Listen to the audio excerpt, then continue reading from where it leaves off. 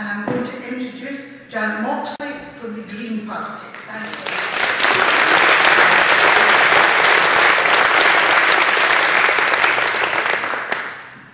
It's great to see so many people here tonight. It's great to be invited to speak and to see a range of political parties and outlooks here tonight to work for a yes vote. From the Green perspective, the yes campaign is something that helps us achieve a lot of our objectives. Now people might say, is this all just about saving polar bears? What are the Greens about? Well, there's much more to the Greens than the traditional environmental issues. The process of getting a yes vote in an independent Scotland fits with the Greens' agenda for localism, for devolving more power from the centre down to the Scottish Government and subsequently down to communities to give people power over their own communities and their own destinies. Retaining the state to control essential infrastructure, yes, to control essential industries, and in some cases, if necessary, to renationalise some strategic industries that have currently been sold off to allow private individuals to make profits when they should be national assets in national hands. We believe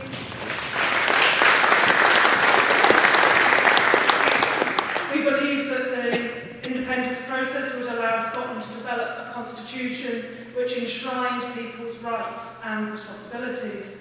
So it would benefit our people. It would allow us to have full control over our benefit system and welfare system, over taxation, so that taxation could be made fairer, so that those that could afford to pay did pay and weren't allowed to wriggle out of paying through loopholes, avoidance and outright evasion.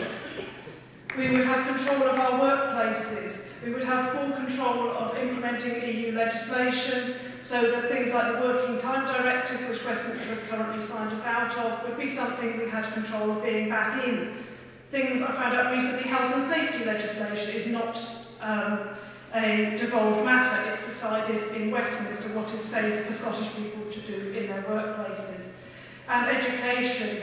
Again, something very important. Scotland has a distinctive education system. We have free secondary education, and that is something that is important we keep. A yes vote would be important for our economy in a number of aspects, partly through being able to control our own economy, our exports, exchange rates and access to markets. It would give us more control of our agricultural policy, because a lot of that at the moment is managed through always arranged around the EU, and we don't have full negotiating rights in the EU. That has to go through Westminster, who don't always understand the priorities of Scottish farmers and not the same as the priorities of East Anglian agribusiness. It would give us control of our enormous potential in the energy sector. Again, something where Westminster has distinct policies that are at odds with policies in Scotland and don't allow us to capitalise on the full potential that Scotland has in energy of whatever sort, renewables of whatever sort. There is enormous potential, and also in bringing in industries that would use those renewables in manufacturing.